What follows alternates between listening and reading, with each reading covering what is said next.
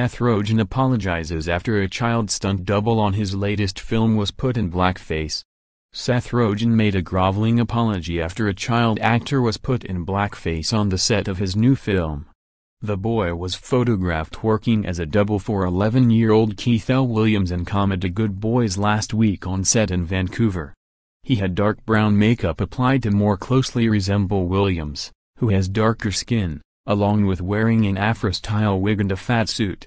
Rogen said he was not aware the child's skin was darkened and ordered the practice to stop immediately when he found out. The comedy actor, who is one of 3 producers on the film, said it shouldn't have happened and he was terribly sorry that it did. "I won't give excuses for why it happened.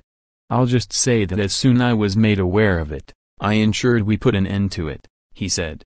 "I give my word that on any project my team and I are involved in, we will take every precaution to make sure something similar does not take place again. I'm engaging in conversations to make sure I find the best way to do that. It's on me to be proactive. Reacting isn't enough." At least one person on set, which is shooting ahead of a 2019 release, was upset by the sight of the child and filed a complaint. Sources at the Studio Good Universe told TMZ on Thursday it was not uncommon for lighting purposes to match actors' skin tones. They also said the actor's father, a longtime stunt performer himself, who is also on the set, is offended by the complaints being made regarding his son.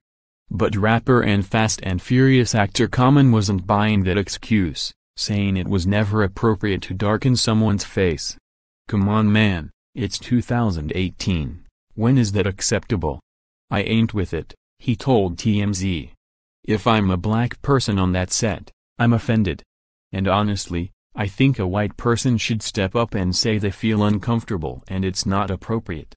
Black and white people gotta stand up when they see some bull's tea going on." Common said the filmmaker should have picked a stand-in that matched Williams' skin tone without needing any makeup.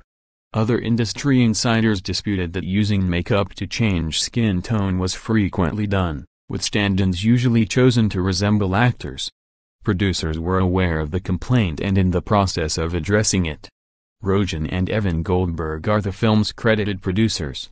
Good Boys is in the same vein as the pair's earlier work, including Superbad and Sausage Party. It tells the story of 4 12-year-old boys who skip school and get into trouble in an effort to fix a broken toy. Williams stars alongside Jacob Tremblay, Molly Gordon, and Brady Noon, with Lee Eisenberg and Gene Stupnitsky directing.